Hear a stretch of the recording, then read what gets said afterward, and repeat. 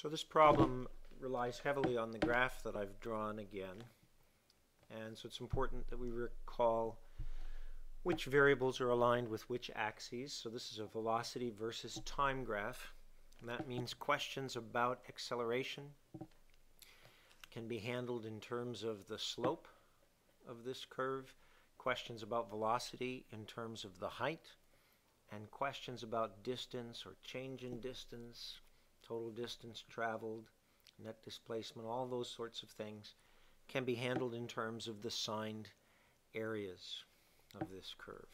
So we'll just get started with part A. It asks about acceleration, and as we said, acceleration is a question about the slope. So the acceleration at 7.5 we're going to handle in terms of the slope, this straight line as I go from 7 to 8. I've put in some of the useful formulas for us to use on this problem. So we'll use this y2 minus y1 over x2 minus x1 formula, remembering that y is just a generic indicator for the variable associated with the vertical axis and x for the variable associated with the horizontal axis. In this case, the vertical axis is velocity, and so what we're really talking about is v8 minus v7 over 8 minus 7. That's going to be 0.2 minus 0.3 divided by 1. So what we're going to have is negative 0.1. Now as far as units, we've got, in the numerator we have miles per minute. I'll just use abbreviations to save space. In the denominator we have minutes. And so our units are miles per minute divided by minutes. And that means miles per minute squared. Part B is asking a question about the meaning of this indefinite integral. From 0 to 12, the absolute value of velocity as a function of time with respect to t. And that represents total distance traveled.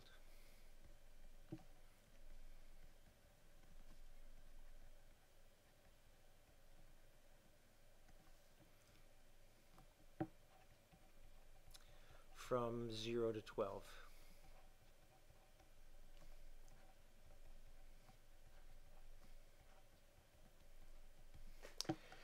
And we can, to find this from a graph, we can sum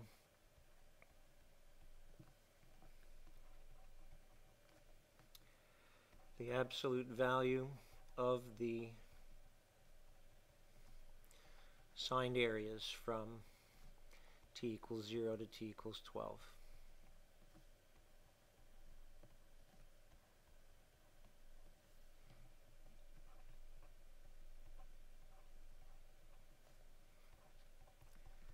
So let's just do that. We're starting here. From 0 to 2, we have a triangle here. So that is 1/2 2 times a height of 0.2. And we want the absolute value of that. Then we have another triangle from 2 to 4. That's 2.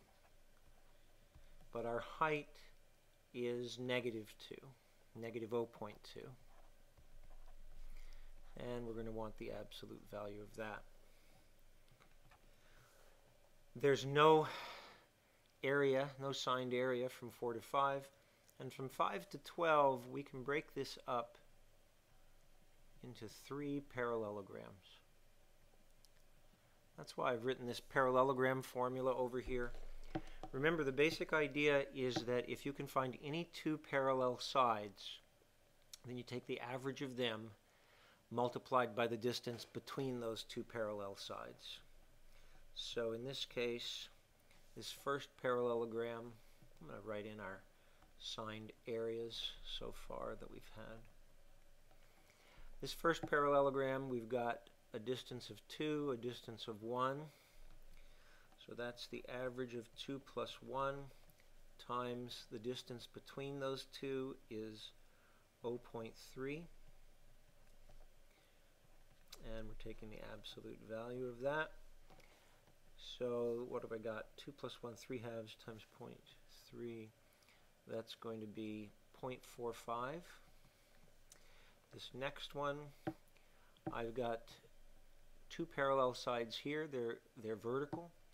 So it's the average of 0.3 and 0.2 times the distance between them, which is 1. Absolute value of 1 half 0.3 plus 0.2 times 1. And that is going to be 0.25. And finally, the absolute value of this last area. These are the two parallel sides. One a length of 4, the other a length of 3. So I have the absolute value of 1 half 4 plus 3.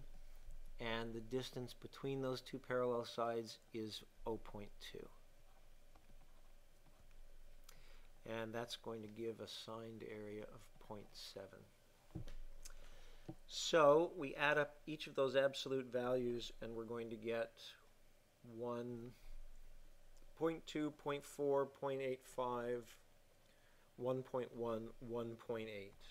Now as to the units, we're multiplying miles per minute times minutes. And so we have miles per minute times minutes.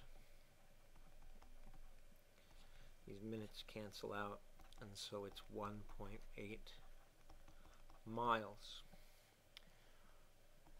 Part C is asking for when the person returns back home to get that all-important calculus work. And so returning home is tantamount to saying it's a velocity question. Okay, is the same as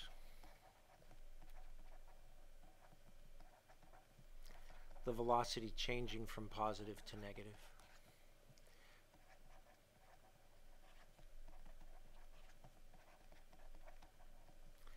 From plus to minus. And that we can see from this graph occurs right here at t equals 2. This is where the velocity goes from plus to minus.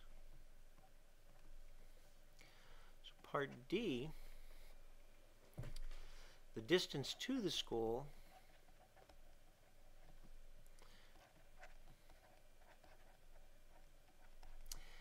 is a net displacement problem.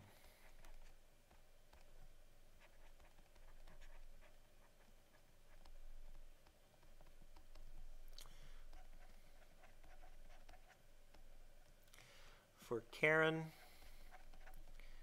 that means the definite integral from 0 to 12 of her velocity as a function of time. For Larry,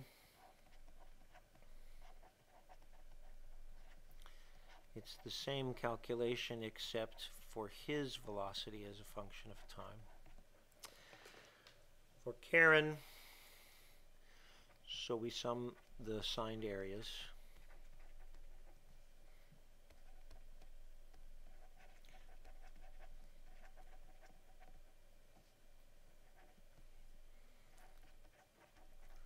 From 0 to 12.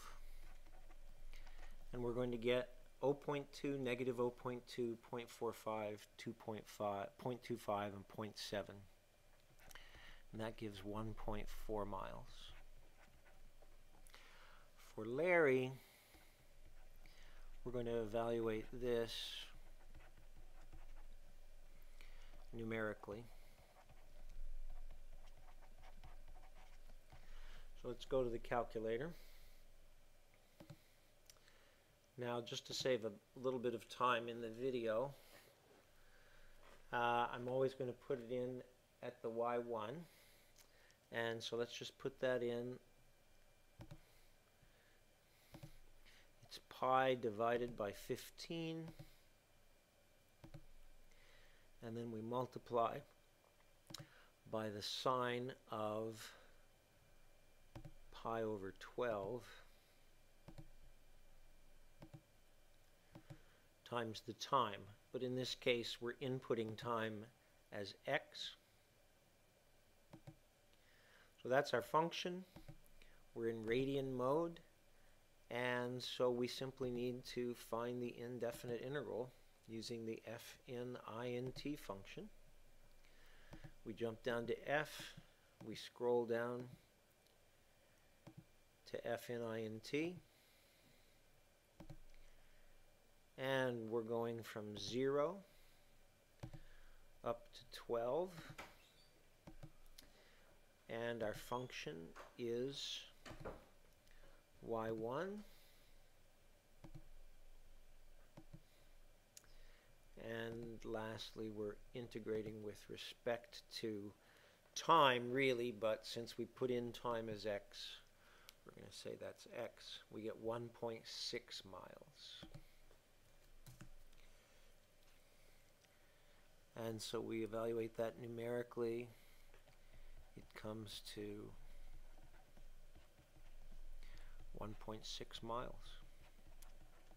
I think this is a good problem to remind ourselves about the difference between total distance traveled and net displacement. Net displacement wants to know how far it is from one position to another, in this case from home to school. Total distance traveled, on the other hand, is about both forward and backward motion, counting in an accumulative sense. That's why we use the absolute values. At any rate, we can see that Karen is closer to school than Larry.